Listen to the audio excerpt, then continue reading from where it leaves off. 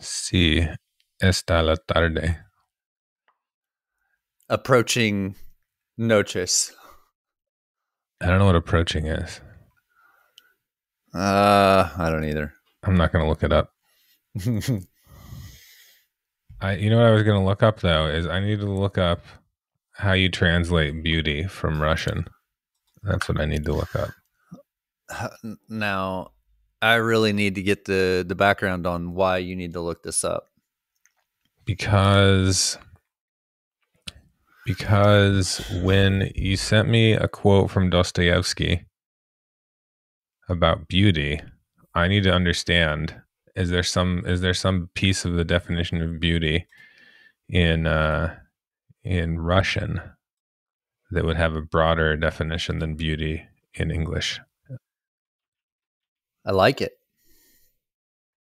So what I do is I double translate. First I translate beauty to Russian, and then I switch it, and then I switch it again, switch it again, and see if it keeps changing. So like the definitions that I'm getting as I reverse translate, I get loveliness, glory, goodliness, all kinds of things. Goodliness is relevant. Yeah. And I have an easier time.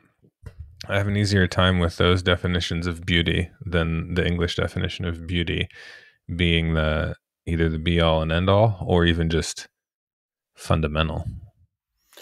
Well, so much of what we appreciate in terms of the definition of beauty is just the aesthetic final thing that we see. And that's what I was hoping Exactly. Aesthetics. That's where I get stuck on. And I'm like, well, not everything is aesthetic. There's certainly plenty of things that are worthwhile and are ugly. Yeah. Well, and then aesthetic tastes change over time too. Exactly. And, Campbell's soup can be translated to architecture. Some people are interested in building buildings that don't look like Gothic churches. Does anyone build a building without thinking about what it looks like? Yeah, like chicken houses, utilitarian buildings for sure. Yeah, I would say that's the minority of architecture that most people interact with, unless you're a chicken farmer. Garages, barns. Although we used to build, I don't know. we used to build proper Attached barns. attached or detached garage. No, I mean like shops to work on cars occupationally. So Commercial garages. an industrial strip. Yeah. Well, can you think of an industrial building that's built with the intent to be beautiful? Yes, but I couldn't name it. And also, where's the line? Just because it's not built intended to be beautiful per se, there is still absolutely thought going into what's this going to look like, even if it ends up as an unattractive building. Like somebody has to think it through. What's this going to look like? So when you have, I don't know why I'm going to pick on Charlotte, North Carolina for this, but I'm going to pick on Charlotte, North Carolina for this. So as you get outside of Charlotte, you get to the farmland, and the farmland that has subdivisions plopped in the middle of it. And the subdivisions drive down what used to be a country road to strip malls. And those strip malls have grocery stores that have like weirdly alpine vibes to the facade. You know what I mean? Like it's got surprisingly peaky roofs on your grocery store, which is not, it's not really a structural thing. It's a, how do we make this not look like a rectangle? And so then you end up with the thought that goes into that of, let me slap a roof on that doesn't look like a rectangle. It's the thought is applied. The intention is to improve the aesthetics, but it's not a beautiful building. I mean, and that's what we were trying to wrestle down the other day. Does intent count? Have you been to Detroit lately? It's been probably 3 years. So you've been since they had the most spectacularly Gothic parking garages in the whole country. I tend to stay away from downtown Detroit. Actually, I was just there last year. Go to downtown. Gothic parking garages. It's Gothic architecture that was then available and got floors and floors of parking garages retrofit on the inside. Cool. Yeah, and it's like Petco Park in San Diego. This big old industrial building with this like 6-story high escalator, and it like in front of it is just the old facade. So the actual inside of the building is more or less completely redone, but it still looks like an old, uh, factory building from the outside. Interesting thing about architecture. A couple of years back, I guess 2 years back, we went to visit my dad's family with my parents, with my mom and dad in, um, I'll say the Cleveland area, near Cleveland. It's a very Amish community, and the Amish are immigrants from my dad's family specifically, and that area specifically are immigrants from Switzerland. Uh-huh. Like the German, I want to say the Alsace region, but who knows? Could be something else. But they're immigrants from Switzerland. Anyway, I was blown away because I had just been to Switzerland the year before. I was blown away by how much of the housing and all aspects of the architecture of that area looked just like Switzerland. Like they built into the side of the hills. They were the architecture, even down to garages, farms, outbuildings, the houses themselves where they build it all very much looked like Swiss. I mean, How close was the geography to between the two places? Switzerland and Ohio.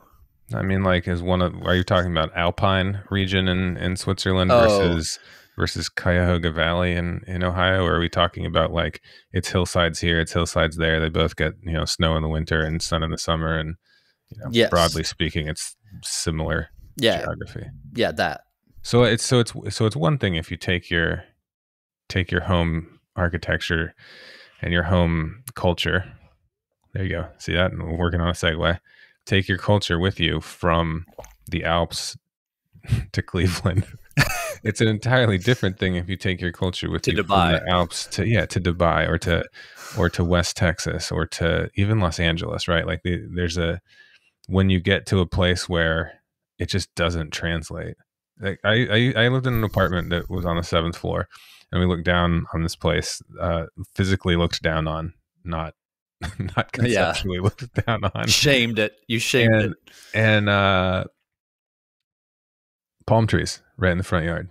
And there are full-grown palm trees that were planted, which is a significant undertaking. So to get a palm tree in the Mid-Atlantic is $2,000 to $3,000 for the tree, plus another couple grand for the install because it requires heavy equipment. These things can't be picked up they conceptually can be picked up by a person, but they're managed and handled with heavy equipment. It's a 4-person crew.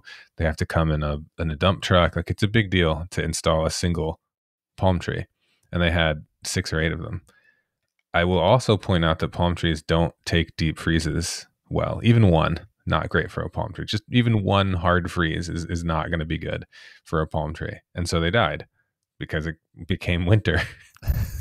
And As it does. at that point, after the trees died, when it got slightly sunny again, the palm trees were replaced with new palm trees. Yeah. I wish I had that kind of cash to burn. It just, and I think that the indomitable spirit of trying to take a piece of your culture with you, I think there's something universal about that. We might not all be literally planting palm trees in the Mid-Atlantic, but figuratively, aren't we all just some part of our life is planting palm trees in the Mid-Atlantic? Yeah. If or a journey to try to figure out what is the action that should be planting palm trees. That's a lot of what I find myself doing now. I don't have very far to go because we know a lot about our lineage, but what is my cultural background? I'm fascinated by people who know that. I always want to hear it. Like where did your ancestors come from? What was their story? Do you know? Do you think it's weird that a lot of people have no clue? Like No. no curiosity though? Mm, I think shoved into their face, almost anyone would think about it, number one. and like there's not anybody who would be hostile to it if it was made extremely obvious. I mean, I can't prove that, but if somebody has your, like, your lineage suddenly becomes, this is the people that were your grandparents 400 years ago, or if you're traveling to some random faraway place in the world and it turns out that that's where your ancestral family was, you're going to care about that so much more than if it was somebody else's ancestral family. So I think everybody cares when it's right in front of them, number one. And number two, I mean, everybody who has emigrated to somewhere else cares a lot more because they have to carry it with them. The people that are like, if your culture is a subdivision in a farm field that has vaguely alpine grocery store design to it, and then you grow up and you move to a different subdivision, or like go crazy and go from Charlotte to Phoenix, like you've left the South, you've entered the desert, you now have a different culture. But I still think, you'll carry with you much more than if you are in this, if you've moved a cornfield over, or if you've moved two subdivisions away. Shoot, even if you move from, suburban Detroit into downtown Detroit, you're gonna take something about that suburbs with you, and you're gonna associate with that more than you do with the place where you end up. Yeah. You know what I'll miss in our When? Miss like, when? you know what Are I you going miss? somewhere? You know what I miss currently? We have, with sort of the decentralization of music, we'll never get shy rock star again. Like that fake shy rock star vibe that they all did on the first record. I think of Eddie Vedder for whatever reason. Okay, go on. And it's not just him. I don't mean to single him out, but culturally, I don't think we'll ever get, because they've been so thirsty for the spotlight. Tom York's another good example. They're so thirsty for the spotlight. You don't do that thing, which is try to get your band in front of a whole bunch of people if you're not thirsty. Yeah. And then, once the attention comes, you're like, oh shucks, shy rock star guy. I hate it. I hate it that we'll never get that again.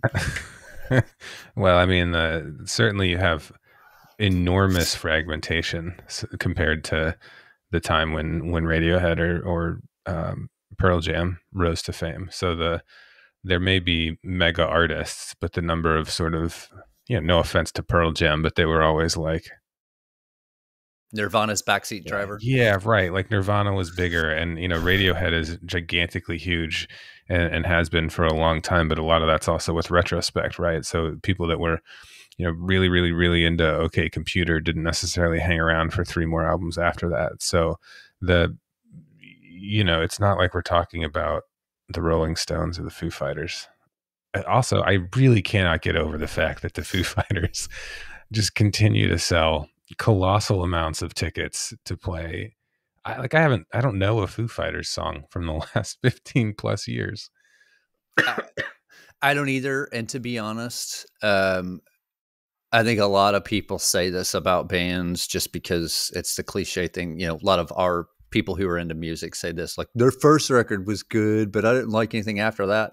That's actually the case with me and Foo Fighters. I loved that first record, the self-titled album or whatever. I don't even know what the title of it was. I don't think it had a name. I think it's self-titled. Yeah, just the gun on the front. Do you know why you liked it? Because Dave Grohl wrote all the songs, played all the instruments, recorded it all while he was on tour with Nirvana.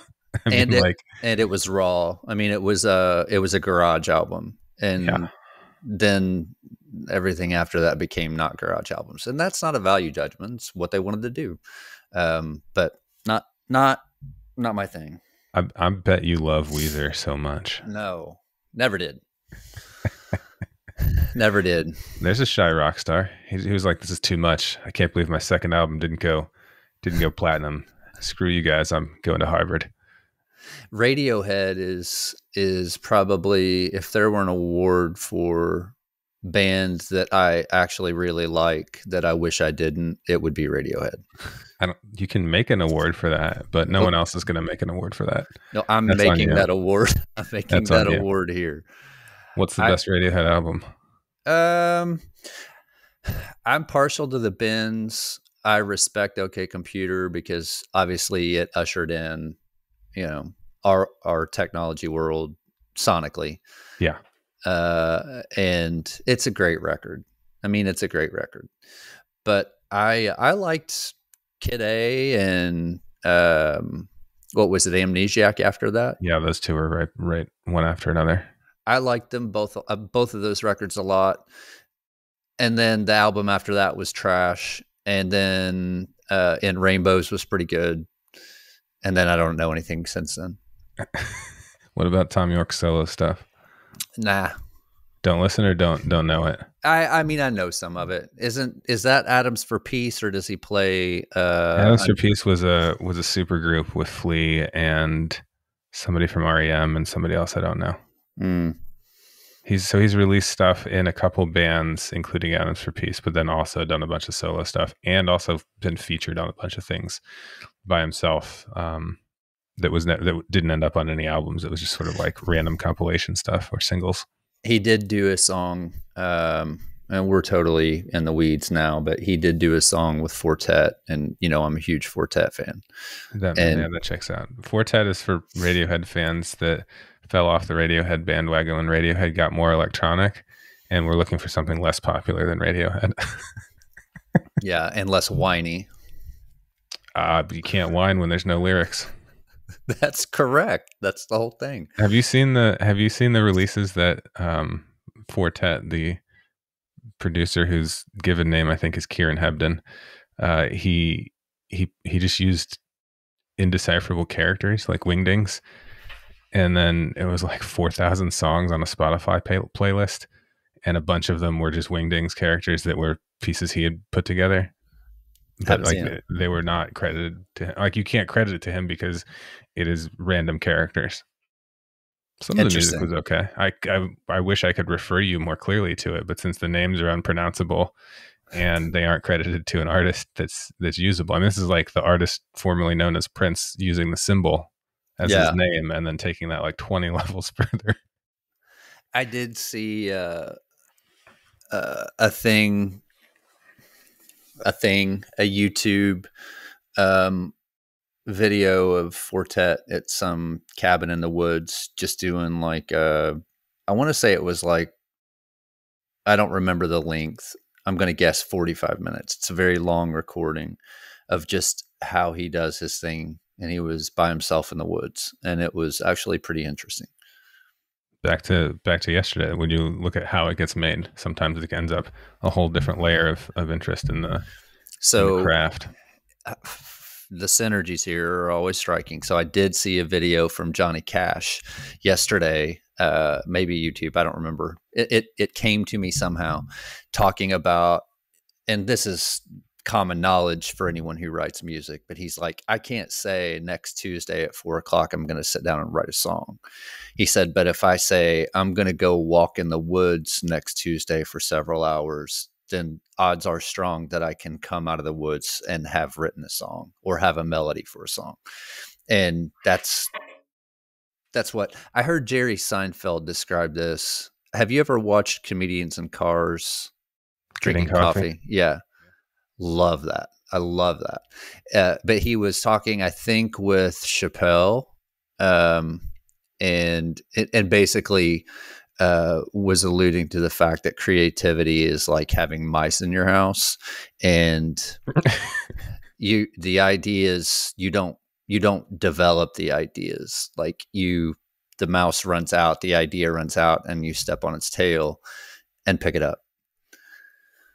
So anyway, yeah, I could see that. I mean, I'm creative in the sense that I like to make things. So, for sure. So if you sit down to go through the effort of producing, and when I say make things, I don't mean like I'm a woodworker. I mean all kinds of different things. There was not a thing. Time was spent. A thing was made. Right. So it's and that so make a thing as the creative energy is more about habit than inspiration, in For my sure. opinion. So if you spend the time on sitting down to make a thing, eventually some things that you liked will be made. If you never sit down to make a thing because you're waiting on inspiration, you simply will not get inspired. Like it's just not going to happen. So that, if you want to draw and you dedicate time to drawing, the thing to do is dedicate time to drawing. And if you can't think of what to draw, start drawing circles, start drawing lines, start drawing triangles, like draw the things that are the basic, components of how you would draw something. And now you're in the practice of drawing, and you've done it, and maybe something comes out of that, maybe it doesn't, and then the next day you try again. And if you don't do it each day, then you won't have anything to show for it because you didn't start. But if you do it each day, some of those days will be inspired. And I think that flies in the face of how people want it to work. Because if you're looking at, say, the best that Clyde has ever released, Clyde the band, phenomenal band, by the way. Phenomenally good band. Like, you want to hear the best that Clyde has to offer. I mean, it may have been 3 years of get in the studio or go off to the woods and write, then get in the studio and track things, then spend time on the engineering, and then go out and play the stuff live so that you get a sense of what the song is. Learn the songs, rehearse the songs, like get to know the songs, not in the sense of I can now physically play the song, but like that song becomes a thing that I know, like I know how to tie my shoes, right? And that is a lot of effort that the typical, aspiring, rock star, musician, creative of any kind, particularly if they're starting young, man, it's not fun to think about that as the process. What's fun is like we got on stage and we jammed out, right? Like that's what's fun. That's what gives people a thrill and keeps them coming back. But if you didn't have anything to jam out to, or because you were bad, then you gotta get back and hunker down. But what you just explained is all these people that say when you love what you do, it's not like work at all. It's a slight misnomer. Slight misnomer. Yeah. That I don't view that whole process that you just mentioned. That to me is cathartic. Yeah. I have to do it. Yeah. I love it. I don't ever have a feeling of I have to, or I don't want to. For me to sit down and find 15 minutes to play the guitar or to think about a melody or to write something, that's not something I have to do. That's something that's very satisfying on every level that something can be satisfying. Right. And so I conceptually can understand when people make that comment, what it is that they're referring to.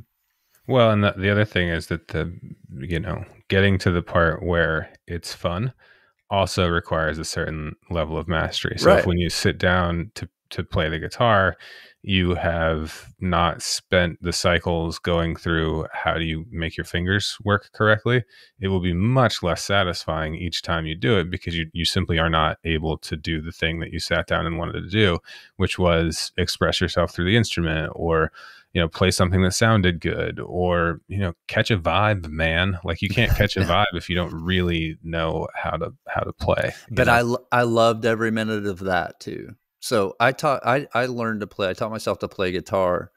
I had just finished college. I was probably 20, 21 years old. So you're an old fart by the time you started. In learning to play an instrument terms. Now I played guitar years. You were dead, actually. Yeah, should be. Now, in bass guitar years, you were still a youth. No, because bass guitar, nobody goes to learn to. Well, another discussion. But no, I mean, I'd played other instruments before guitar, but I loved every second of guitar. Wait, what'd you play before guitar? Drums. That's what I started on. How old were you when you started playing the drums? Probably 13 or 14. Okay, so then fine. Then you don't count. You weren't an old fart when you started playing guitar because you already played the drums. Yeah, but we're being liberal with the term play here. I mean, did you have a drum kit that you sat down on and banged in time? And played with musicians at church. Yes. There you go. So there you go. Yeah. Anyway, Get your kids started early, because otherwise they'll grow up to be immoral because they won't understand the value of hard work. so I mentioned Netflix earlier. Uh, I rarely watch TV. We've discussed this, but for some reason, a week or so ago, I had Netflix on, and Netflix thinks that because I haven't seen Wolf of Wall Street, that I should watch Wolf of Wall Street, and beat me over the head with this suggestion. So over the course of about 5 nights, I watched Wolf of Wall Street, and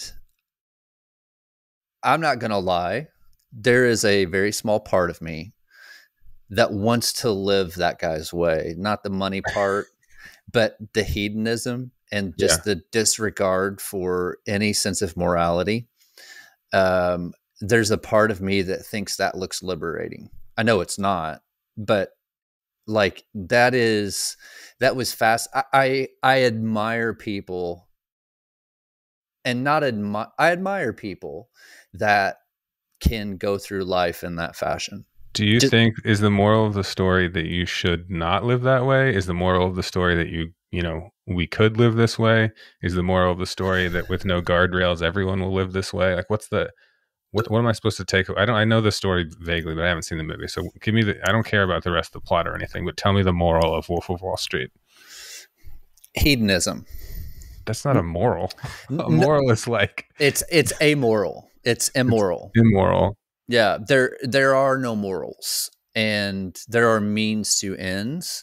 There are no real relationships. It's just savagery. It's just consumption. That's all it is. It's just wanton consumption. And so the moral here is that it's a warning that you can have it all, and here will be the costs. Yeah, I didn't necessarily need to consume it that way. I mean, I'm sure that's the message. I don't think that was Scorsese's intent, but like I'm begging you to just give me a succinct moral to the Wolf of Wall Street. I didn't even know it was Martin Scorsese. If you told me it's a Martin Scorsese movie, I would tell you that I can tell you, having not seen yes. anything in the movie except like social media clips of it and the trailer and the name of it and Scorsese, the moral of this story is you can have everything you want, but remember it comes at a cost. That's the moral. Like, And raw, like it, it's I liked it. It's very raw. I will say the twist, at least for me, the Scorsese twist in the movie is that there are multiple scenes where Leonardo DiCaprio's character, Jordan, whatever his name is in the movie, is speaking to his company, and it's very much a cult. Scorsese is trying yeah. to cinema in cinematic artistry express that Wall Street money at all cost, not real bright people, but just going at it. That it's a cult. It very much, for me, having grown up in Pentecostal church, it very much had the vibe of a Pentecostal church service, and I think that was intentional. And I loved every second of it. Loved every second of it. I will say, Do you know what's weird? what? The root of the word cult, the Latin root, it means grow. Cultivate. Yeah, cultivate, sure. But Yeah. when we think about culture, it's things that we've cultivated. Cults are bad, arguably. Culture's good. It's a fine line, right? The first four. Couple letters make a big difference. The first four. It's whatever you tack onto the first four that changes your understanding or the meaning. Yeah, but I obviously, if one is concerned about judgments and morality, that's an easy case study. You're going to be hard pressed outside of the folks who live that way, which I think is a minority.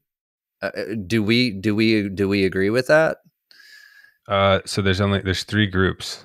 Okay, so this is very broad brush, but the three groups are people who put themselves above everything else for the sake of hedonism, meaning just like immediate pleasure above all, everything else, be damned. I'm the only thing that matters. That's the first group. The second group wants to do that but feels bad, so stops and doesn't do that.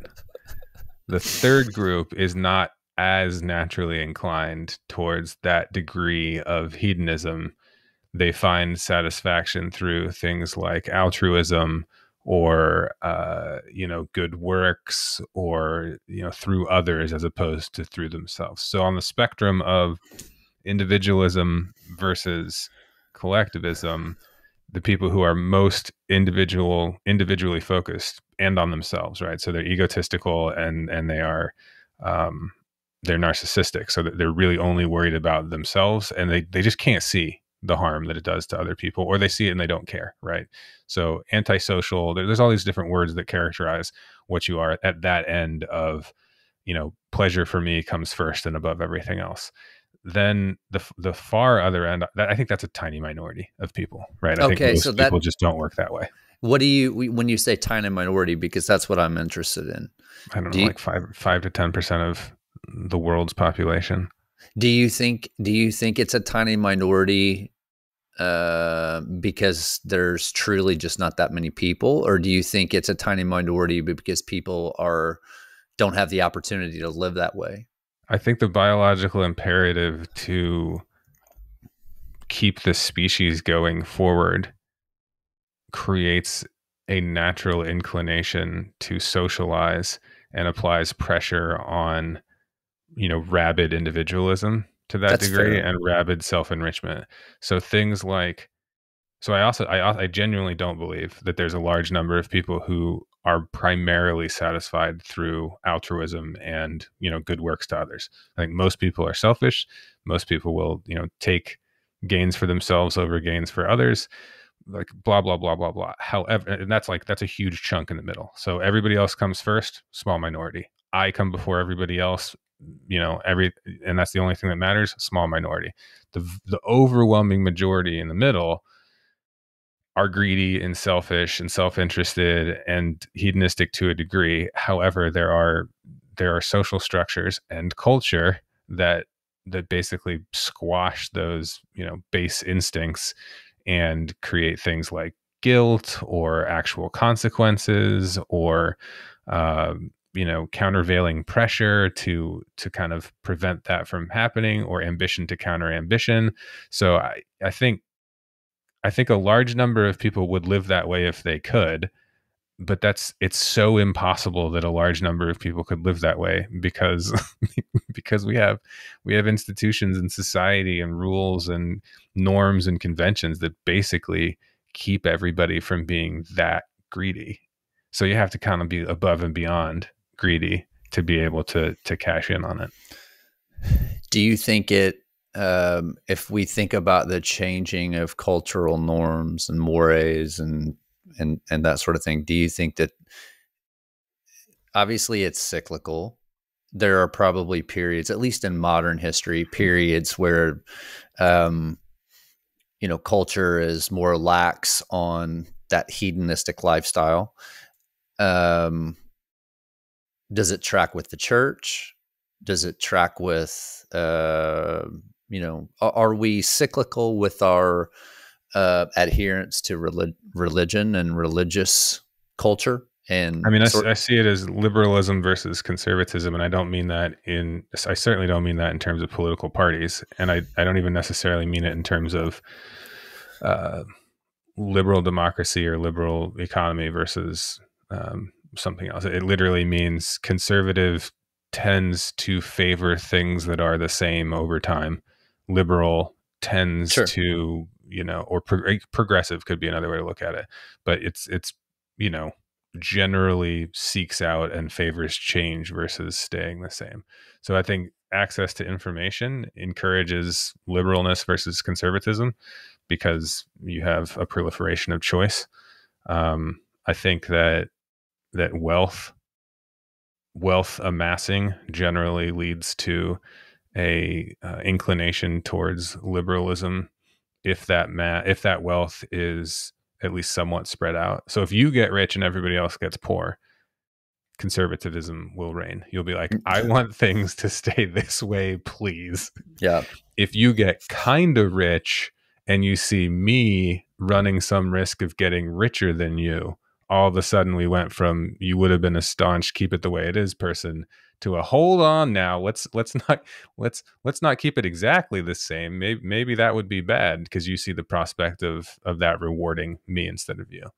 So I think there's a bunch of things that factor into the looseness of institutions. I mean, I feel like where you and I are now is definitely trending towards hedonistic, not, careful, conservative, restrained, you know, uh, I don't even know what else to call it other than, high moral restraint, right? Like there's a lot of room for, debauchery on both the extreme end and on the minor end that I don't think has existed in somewhat recent history. Like America's a pretty conservative place, and at the moment, it's not acting particularly keep things the same and let's be stuffy.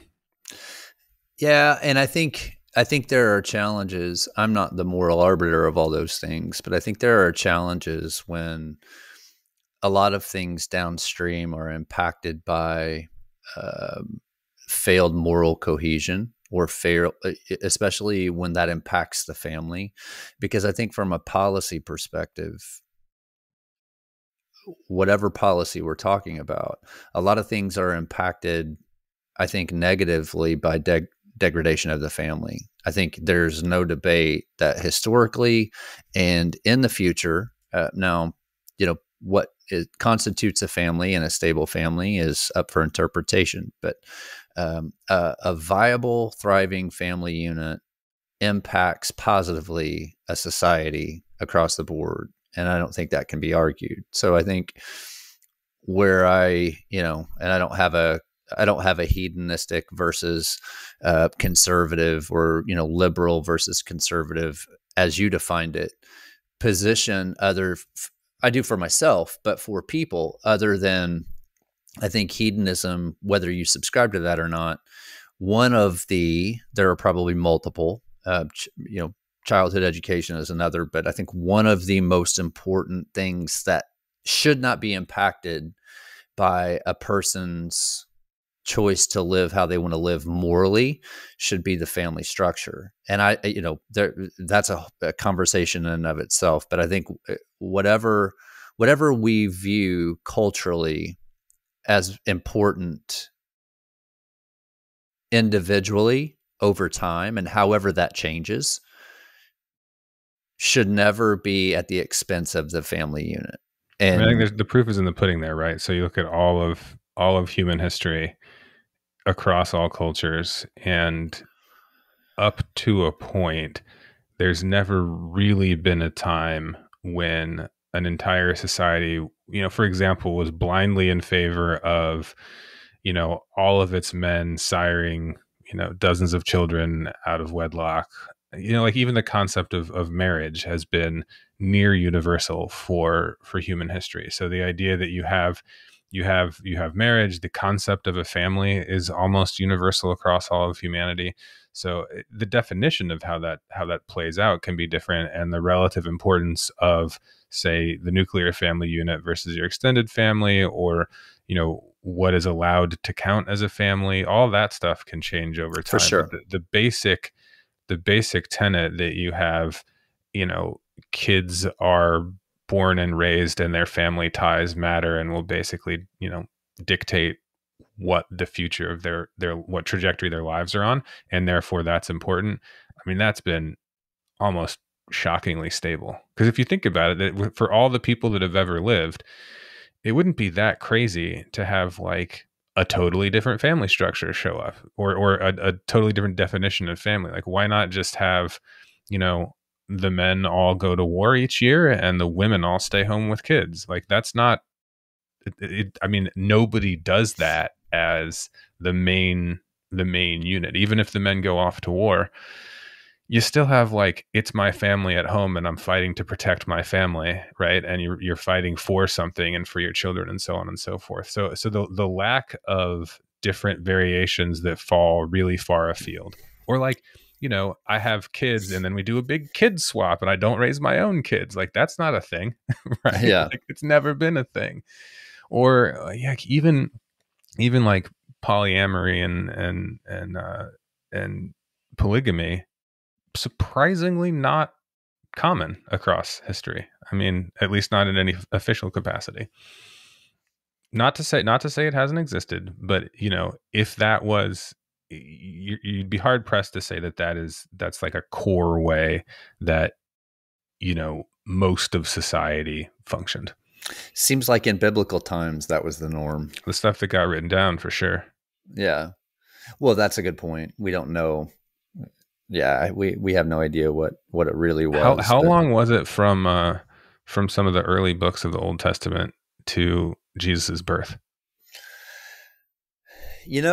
I think that would be an interesting thing to discuss or look into at some point. And there are all sorts of writings on the topic, but the historical context of the Bible and the books. Have you ever read Common Sense? No, I haven't. The Thomas Paine book? No, I've read pieces of it excerpted to Wikipedia. He basically it's a book about every book of the Bible is historically and factually not as we take it to be. Yeah. Like goes through every book of the Bible and gives examples of why this is a fifth translation of an original. He debunks the Bible basically. So is there a debunking of the fact that Jesus's mom and dad were sort of a big deal? Yeah, I don't remember him like talking. the basics of Christianity. Yeah, not as much. Well, I suppose that the being raised from the dead is probably as big a deal as the virgin birth. But I don't know. Let's say the virgin birth is a big deal. I think that's fair. Probably fair. Even with the virgin birth, I mean, we're talking about a mommy and a daddy and a baby, right? And like that there's no like daddy and one of his wives. It's a mommy and a daddy and a baby. And if you go like way back, you got like Abraham had multiple wives, but that was 1,000 years before Jesus's birth. So there's 1,000 years of room for culture to have changed there. Also geographic, also, there's room for those to be there. And certainly the base unit, mommy, daddy, baby. I don't know. I can ask Bard or Chat GPT, but I trust them to be accurate on this. Was that a normal family unit? I trust AI to be as accurate as I trust 2,000 years of interpretation of Bible stories to be accurate. But this is not what we're talking about. I mean, it kind of is, but it is, because we're talking about where does the morality of culture even come from? Like, what's reinforcing it? Yeah. So what I'm getting ready to say, I think whether it's the Christian theology in the Bible or the Quran, whatever, choose your religion and choose your text.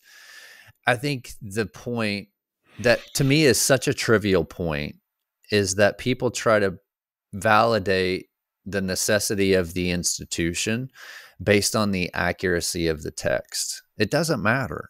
To me, it doesn't matter. The institution serves a purpose as an institution, but the text serves a purpose for the individuals. I read the Bible all the time. I do not read the Bible ever. I have no problem saying that. I think in a number of ways, it helps me. I've got a good filter. I ignore the stuff that I don't, that has changed culturally over time. But there are things in the Bible that if you take them as you're supposed to take that text, you live your life a certain way according to wanting to be in line with that text. Now, I have other things that I do that with as well. The point of the text, the point of the institution is not 100% veracity. That misses the entire point. Yeah. We need things. We need things. We need those institutions. We need those texts, because otherwise we fill in those voids with things that are destructive to culture and beauty and the things that we're talking about this week. I think the failure And I think the church's, you choose your religion. I think the church's failures in a lot of ways can track, as the reason at the institutional failures of church. And we don't have to go through what they are. Everybody can think of their own handful of them, but I think we can track a lot of objective cultural and policy failures that we've been talking about, and sort of changes in culture that maybe aren't for the better, changes in beauty, those things. The institution of the church is got some responsibility, some Can I culpability. throw out a completely ungrounded and Of not course. based in fact thesis? Of course. Actually, let me call it instead a thought experiment. I like to imagine that across all of time, when religion has always been a major driver in culture and society, in the vast majority of societies, I like to imagine that in all of those times and places, there were people that just weren't, they really didn't like church that much. For sure. And they were like, and so if you were a Puritan, right? Like, or you'd come to the United States or what was not the United States yet, to avoid persecution in your homeland. You might have lived in that society, but there was going to be that one guy who was like, man, I just don't want to go to another witch burning. I think it's they probably didn't do anything wrong, and this all just it smells fishy to me, And what if there aren't even witches? What if there aren't even witches? Then what? And I can't even say this out loud. I say this out loud now. I'm a witch, and Yeah. I think that guy's always been there, and or lady, for good reason, and also, the Enlightenment is a thing, and if I think there's no one, I don't think we need a theocratic society. I really don't. I think people should want to do good because they want to do good for good's sake. But it's what we're talking about, morality and culture. And I think people left to their own devices without an institution of some sort. I don't think the Enlightenment works conceptually great, but in practice, it does not. And I think are you trying to ask, do we live in a are you trying to ask, do we live in a moral society? No, I'm trying to say that without guardrails, and whatever the guardrails are, we need them. Whether it's the Enlightenment and Montesquieu and Thomas Paine and all of those writers, and that gives you the the intellectual guardrails, or whether it's a religious institution. I think there are more wolves of Wall Street than either of us realize. And I think those people have an effect. They move the Overton window for society and for culture. And I think there are more of those people that are comfortable being that person today in a lot of ways, not just in Wall Street, debauchery, but in a lot of ways. Have you read a lot about serial killers and sociopaths? No. All right. So serial killers and sociopaths, at least the science and social science on this up till now generally indicates that someone who is antisocial or sociopathic, they do not, there's a couple degrees. There's that they don't realize that their actions harm someone else, and they do realize that their actions harm someone else, and they don't care, but not in the sense that like they're quieting the voice inside. They don't have a voice inside that's saying it's bad. So like if you kick a puppy and the puppy squeals, you or I are like, oh my God, the poor puppy. And if you are a sociopath, you just don't feel the pain, or you don't feel anything for the puppy that has been kicked. And that's more of a biological brain chemistry hardwiring thing than it is a upbringing thing. So if you lack the ability to empathize like that because of how you're hardwired, you don't necessarily become a killer, right? You're not going to kill just to see what the inside of a person looks like because you don't feel for them, because there may be things that you want in the world to satisfy your self-centered self, and you don't see you. Number one, you just may not have a desire to kill anybody. Number two, you may see that there are all sorts of reasons why it's logistically complex to kill someone. Number three, you might have 10 other ways that it's easier to get what you want than killing somebody, right? So there are all of these other things that make it so that not every sociopath becomes, a serial killer, for example. But I But think, go ahead. no, please I jump was in. going to say, I think we're in the far right tail on this discussion. The tippiest tip of the tail. Yeah, we're in the far right tail of this discussion. I think what this looks like in the happy middle. Well, hold on, because I think incrementally you go from sociopath, crazed killer, enjoys lying, only cares about themselves, physiologically incapable of empathy. This is evil incarnate. But also a lot of these people, the people that know them are like, this very, very likable guy. He's just, he was great to spend time with. I mean, he was a killer, but he was great to spend time with. Yeah, who would have guessed? Who, yeah, he did a lot of bad stuff. And this is like somebody who's a multiple serial killer rapist, like dismembering bodies, blah blah blah blah blah, and like all the prison guards love him. So that's at the extreme tail, but then work your way back from that, where the actions really wouldn't. The actions of a person who is also a sociopath, meaning they don't feel empathy for others, but their actions don't lead to, a murder spree. It leads to things like serial divorcee, or, buys and crashes a large boat or a fast car or something like that. And all these other behaviors that seem like their personality, but in reality, all of them stem from the fact that this person does not care about how other people are feeling. And that's further down from the tip, because there are more people that don't become psychotic serial killers than there are, and who still don't feel empathy the same way as the fat middle. And then you get further down to the people that feel bad about what they're doing and still do bad stuff. And that's like the by far a bigger chunk than the people who just don't feel bad. Yeah, I think there's a less benign version of even the serial divorcee and the the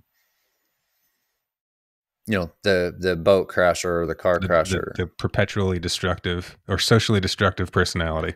the person who, with children at home and a family, chooses to go, be with the boys or the girls and drink and, that quiet despair sort of lifestyle, like no real investment in things that matter except my personal satisfaction.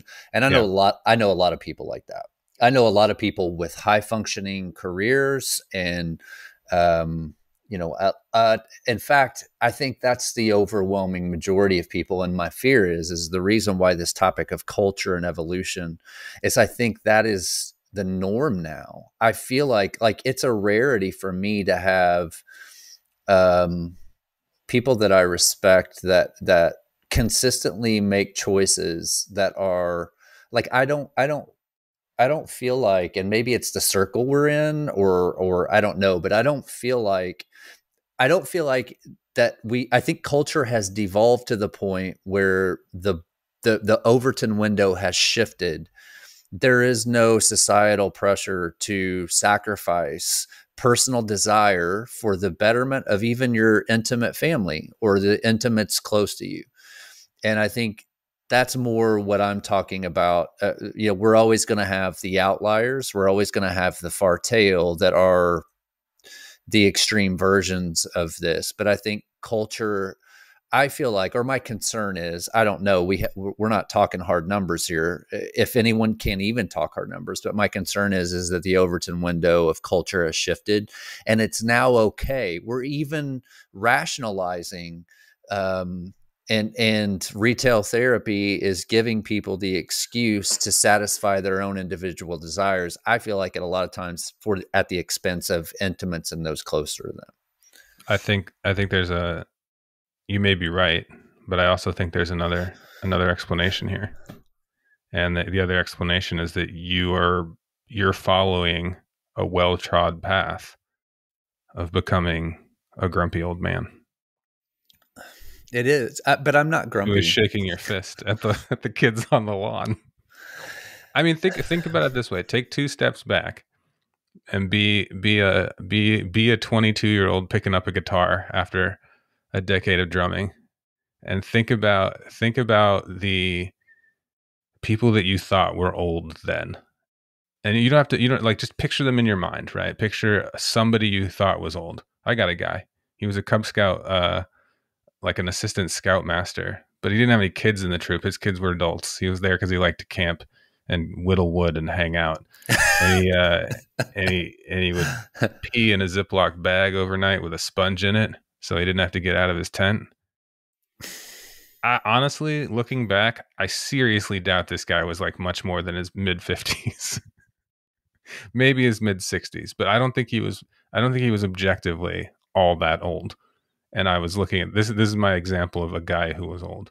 Now, this particular guy, when I'm picturing old guy, I'm not picturing shaking a stick at kids on his lawn, and I'm also not picturing any claims to how society has gone downhill or the decline of American morality, American morality.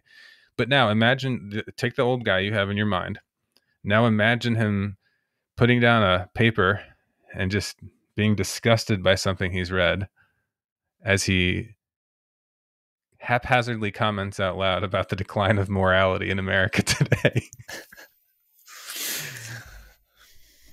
I think, yeah. So I think there's observation without value judgment, and I think earlier in the week, or maybe it was last week, we talked about 1 in 10. The markers are there that Yeah, people. but kids today is a trope because kids today is a thing that people repeat. No, I don't think. I don't think that. I don't think. In fact, it may be better. I don't know. I think of the 50s. The 1950s sort of caricature of the dad that goes to work and comes home drunk and Right. beats everybody inside. I'm not saying that it's better or worse today. I'm saying we're normalizing that. I feel like it. Maybe I am saying it's worse. I think, and again, I feel, or if it's the same, who knows? We don't have a comparison. We can't say what the metric was at some point in time and what it is today in terms of more people are selfish today. Right. If you could ever say that, I know a lot of instances where, and probably more. It feels like. So this has to be, this has to mean it. Whatever the ratio is, we should want it to be less. We should want people to consider harmful behaviors less individually if it is harmful to the collective good or to their intimate circle, especially. See, now you got me back in. Right. So when it's a comparison against an ill-defined other time or place or group, I'm like, get off my lawn. Yeah. But when it is, when the rhetorical case is shifted to, isn't it always better to strive for less harm? Now I'm like, yes, it is always better to strive for less badness and less harm. So let's focus. While you were talking, I hope you're not offended that I went to Bard to ask a question. Here's what I got. I said, Bard, how long have people been complaining about the decline of moral society? Oh Lord. Here we get Larry, what's his name? Larry Page's version of this answer. I'm only going to read the first sentence, but this appears to be like 40 paragraphs long. People have been complaining about the decline of moral society for at least 2,000 years. And my favorite part about this is I, who looked that question up using Bard, I remember a time when I didn't have to question the authority of the source I went to for answers like this.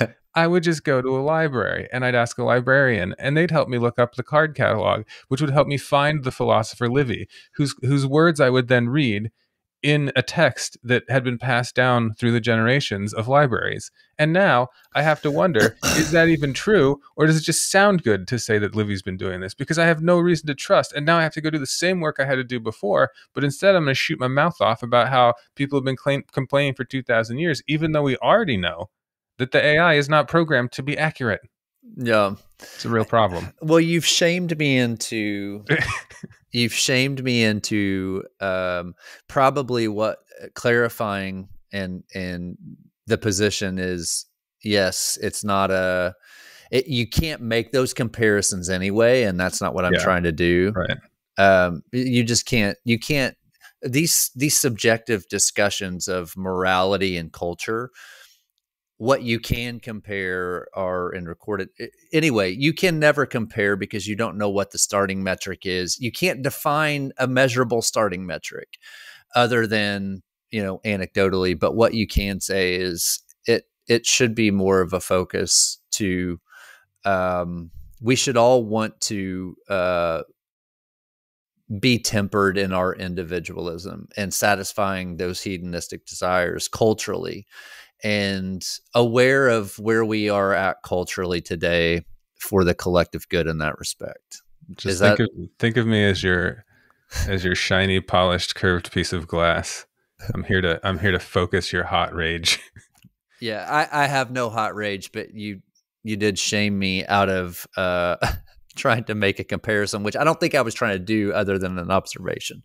The only way to avoid becoming the grumpy old man on the porch is to keep that grumpy old man close at hand at all times. Yeah. And don't pee in a plastic bag, even if it's got a sponge in it. Just get up. Just get up and go pee. It'll be okay.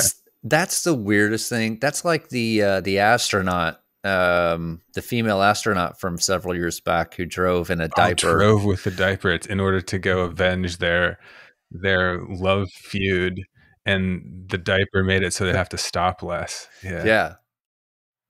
Oof. Have you ever been that rattled in any way?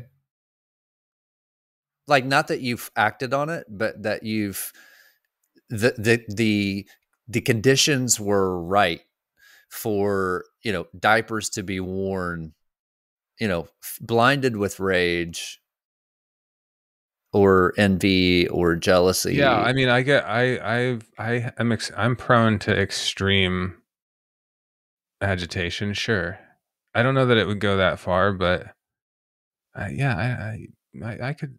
I don't know. I feel like we're all just one set of circumstances and one bad night's sleep away from driving somewhere to avenge a love feud in a diaper and getting busted for it. But then again, I think maybe that's just me. I wouldn't do that. I would defend my children aggressively, or my family. I don't think I would do it. But also, I mean, nobody ever thinks they would do the crazy stuff that they do. Fair. Circumstances are weird. Yeah, I mean, I've got some bizarre behaviors, goofy behaviors, in my younger years, just like out of ignorance, nothing criminal, but just goofy behaviors that I think. You ever have a moment in the shower or driving where you're like, you have a flashback to something that you've done. And again, not criminal or not bad, but you're like, oh, it's just like, it's brutal to think that was cringy. me. It's cringy. That was me at one time. Yeah. I think that's what separates you from the sociopaths. Yeah. So congratulations. You're not a grumpy old man. You're not a sociopath. Talk to you tomorrow. Self-awareness. You did it. Superpower. See you tomorrow on Terry's Superpowers. All right, man. Have a good one. Bye.